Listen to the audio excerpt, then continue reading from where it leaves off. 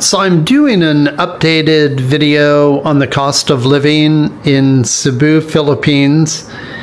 And so there is a difference with the inflation going on. And yeah, my guess is that that's here to stay and will probably continue to get worse. Hearts beat to the city streets. We began to feel the fire. We rise like tall buildings as the chemicals they take us higher. The night's young. Anyway, okay, so the first item on my list is going to be medication. You know, I'm spending about $90 a month for medicine. So that's the first item. The second item is going to be electricity. My electric bill is coming in right at about $40 per month. Now, I do run the air, but I don't run it constantly. The air unit that I have is actually pretty large for the size of the unit. So within a couple of minutes, it cools down. And yeah, so my electric bill, I'm pretty happy with it at $40 per month, roughly. And it's, yeah, it's good. My water bill is exceptional. So my water bill came in at $6 this month. I don't waste a lot of water. I don't use a whole lot of water other than to shower and maybe do dishes, that kind of thing. But yeah, $6 a month, what a deal compared to the US. My internet bill is at $40 per month, and that's with a company called Converge. And that's the high-speed internet. You can get a cheaper price. I think most people pay about $15 per month. But anyway, I get the high-speed internet, and it's super fast. It's like 240 megabits, or I believe that's megabits, or megabytes, whatever it is. I'm going to show a picture of that, the speed test on it. And yeah, it's typically way over 200. And I'm really, really pleased with it because it's just amazingly quick. So the next item is phone. And I'm only paying about $10 per month for the phone. And I use Dido on that, and then I use that as a hotspot for my second phone. So my phone here is about $10 per month, and then that second phone that I have, that runs about $25 per month now, and that's yeah, that's actually a US phone, the second one. So most people wouldn't have that. They would only need that one phone here, and that would it's only about $10 a month. Yeah. So the next item on here would be taxis. Taxi or transportation.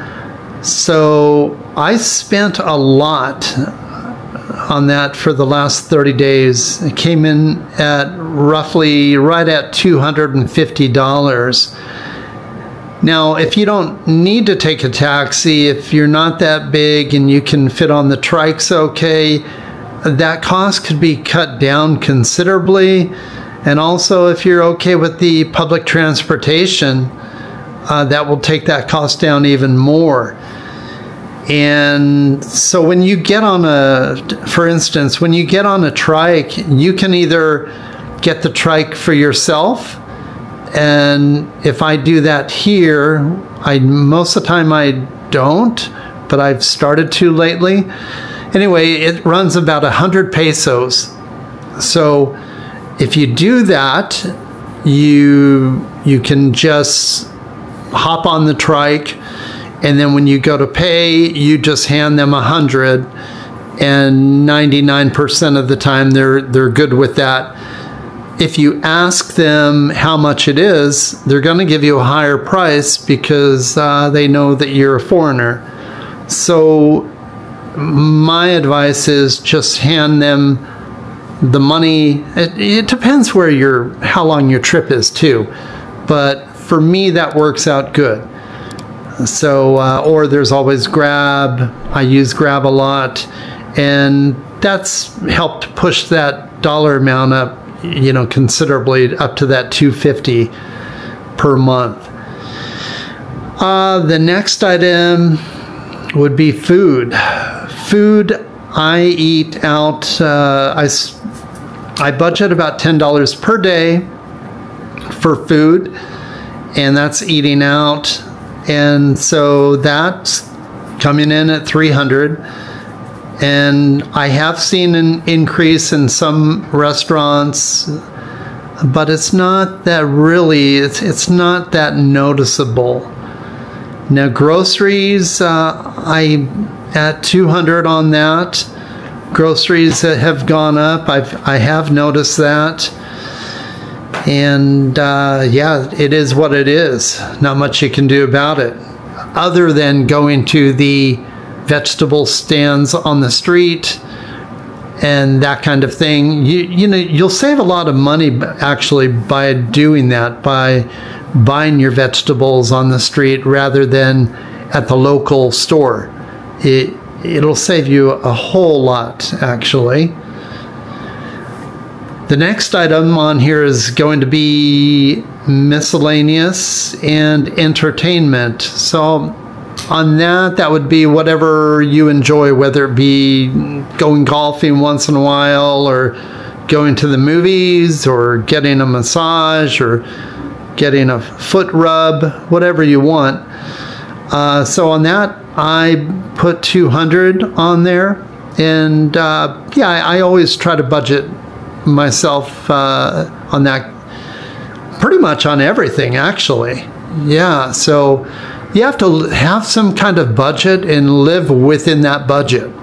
If you don't, it's not good. The next item on here is going to be association dues. At the place that I'm staying, they have a condo association. I pay $20 per month for the association dues. That covers the security, grounds maintenance, that kind of thing. So it's really cheap. It's not like in the US where you're going to be paying $250, $300, $350, $400 for association dues. So again, yeah, only $20 here, which is fantastic.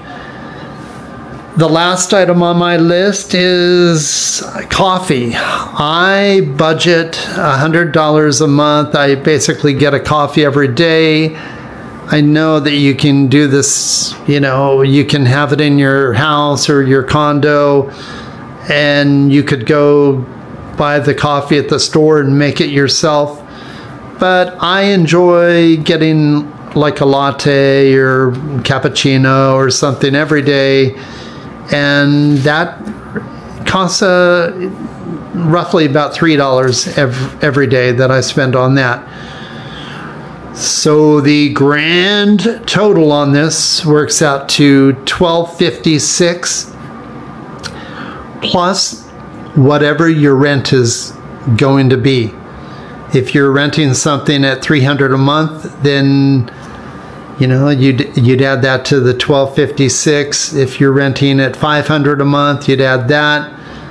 So for most people, that if they live the same style, lifestyle that I'm living, which is good, your monthly expenses, depending on how you live, are going to be coming in at somewhere between, I'm going to say $15.50 up to maybe $1,800, somewhere around there. That would be my guess. Again, it really depends on your lifestyle. So if you can live like a local, man, you'll just save a fortune.